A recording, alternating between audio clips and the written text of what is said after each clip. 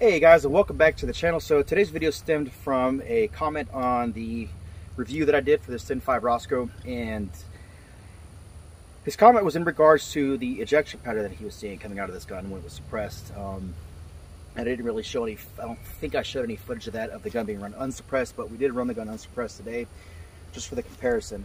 And so what we had set up, I have 3 different rifles out today. I had this 10.5 built with a Rosco barrel with a 0.71 port, and then I had 2 legit Mk18s, one built by LMT. It was a Mk18 Motto, and then the other one was a Daniel Defense, a complete Daniel Defense Mk18. Both of those guns also having the 0.70 port. And the conclusion that we come across today was actually kind of surprised me too, and it also kind of cemented what I was talking about before with this gentleman about there's other factors that you have to look at within the system. It's not just the port size. So what the gentleman was talking about was he was having a ejection pattern of right around 1 to 2 o'clock whenever the gun was suppressed, with a white sprinco, which is their standard power spring, and an H2 buffer, and it was about 3 to 3:30 whenever the gun was being run unsuppressed. And he was also stating that he did not believe that, I don't know if he had tried it or not, but he said he did not believe that his particular rifle would run if the gun was unsuppressed with the same enhanced power blue sprinco spring that I am running in my gun. So what we did, we took all 3 uppers, we ran them on the same lower with an H2 PWS buffer and a sprinco blue spring, and we just did a quick ejection pattern test. So we had them laying in the same spot, shooting at the same target, and it was kind of as scientific as I could make it, I guess you could say. All 3 from GI mags, your standard GI aluminum magazines. And we fired 3 rounds out of all 3 in the same spot, and then marked where their rounds had actually landed, and I think the results will surprise you too. So this first one that we did was the Mk18 Mod O, the one built by LMT with a crane spec 0.70 port, and you'll notice unsuppressed with a blue spring. One, it runs, it ran fine, didn't have issues with the gun locking back or anything like that either, and it was ejecting the brass, I'd say right around 2:30 to 3 o'clock, somewhere in there, unsuppressed. This is full power M193. Is the exact same. Every round that was fired in this sequence was fired from the same box of ammunition. So they're all fired with blue sprinco springs, and the Mk18 Motto landed roughly 2:30 to 3 o'clock, along with the Rosco 10.5. They landed right at the 2:30 to the 3 o'clock area.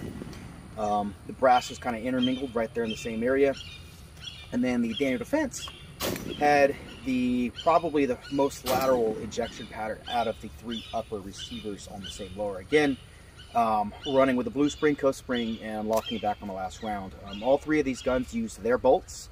So mine had my FN Colt bolt combo, the LMT had an LMT bolt, and the Daniel Defense had a Daniel Defense bolt. And one of the common misconceptions about the over-gassing or the way ports are set up is the ejection pattern is the sole storyteller of how a gun is gassed, and it's just not the case. So a couple of things you're going to look for is, 1, where your bolt tail, your gas ring run, your bolt shoulder run on the bolt itself, and the subsequent wear areas in the carrier itself, where they run in spec, or where they are within spec of each other. And this is where you're going to come with issues with stacking tolerances. Some guns you're going to have a bolt tail run that is smaller in diameter on the lower end of the spec, and then you'll have the run inside the carrier is going to be higher on the spectrum. So you're going to have a little bit of slop in there between the 2 components.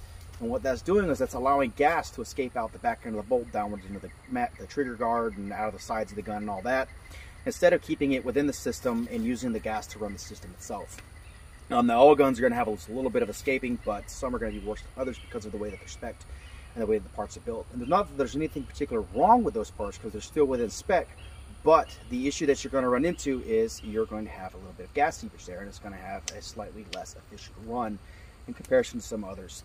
And there's no one manufacturer that's immune to any of this stuff. I mean, tolerance stacking is going to be happening with everywhere. It's just, as long as it's within the spec, it should be good. So this is something that's actually could probably be seen pretty well in this video between the Daniel Defense and the Mk18 Motto. Just kind of leaving mine out of it for the first part.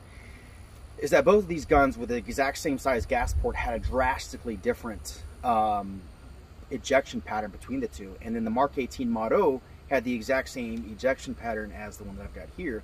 And again, that being the Daniel Defense bolt is probably where I was talking about with the tolerances for that bolt carrier group in comparison to the Mod O, and then of course with mine.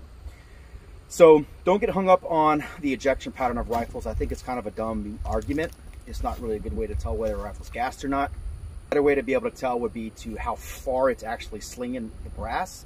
I mean, if it's slinging them off into another dimension, your bolt's moving significantly faster. It's making that shell casing hit the shell deflector that much harder, and it's causing it to launch further away. That's a better tell than just the ejection pattern. Another thing is going to be is whenever you suppress that weapon, is how much gas are you getting backwards in the face.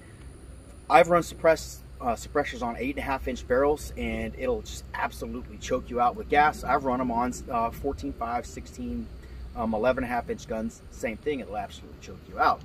The 11.5 Sons of Liberty barrel that I've got, along with this Rosco barrel, I don't really have that issue. I do get gas in the face a little bit with this. Nothing that's manageable, and nothing that's really makes it where I can't shoot it or where it impedes my performance any. Being said, again guys, don't get hung up on this ejection pattern thing. It's really anecdotal at best, and the whole port picture thing that's out floated around the internet, that's kind of dumb. Now, one thing that I prefer over the crane spec ports, the reason that I personally don't like the crane spec ports, is in the event that you get into a really adverse environment and you're getting a lot of gunk, the gun's getting dried out because you're going to get suppressed, you're getting a lot of stuff inside the system, what's going to end up happening there, especially if you've got a bolt that's on the opposite ends of the specs like I was talking about, where it's allowing gas to bleed out and escape, what's going to end up happening with those smaller ports is you're not going to have enough gas to actually reliably run the system. Now, generally, Daniel Defense Mk18s don't really have this problem, but that is just something to consider whenever you're looking at different ports. And also, those smaller ports, you're going to run into issues trying to run a lower power ammunition like any kind of steel case stuff. So I know a lot of guys say, well, I'm just run brass through my gun. Well, in the event that the second had to be used for what it's meant for, and the balloon goes up and you're not able to get resupplies of ammunition, you just got to be able to work with whatever you can find. If you're scavenging around for ammo and all you can find is steel case, and your gun don't run steel case, that ain't really going to do you a whole lot of good. So for that reason, it's also kind of dumb to go on the lower end of the ports. Companies like Rosco, even Sons of Liberty Gun Works, and a lot of the other manufacturers that are reputable that are manufacturing these barrels, they'll tell you that they do that, and so the guns are actually able to run the steel case ammunition reliably. But again, guys, thanks for tuning in. Thanks for watching the video. If you have any questions, drop them down in the comment section below. Don't forget to like, share, and subscribe. Until next time, happy shooting. Mole. All right, this Mk18 Mod O with a nice armament. It's like an in-between H2, H3 buffer. On you. All right.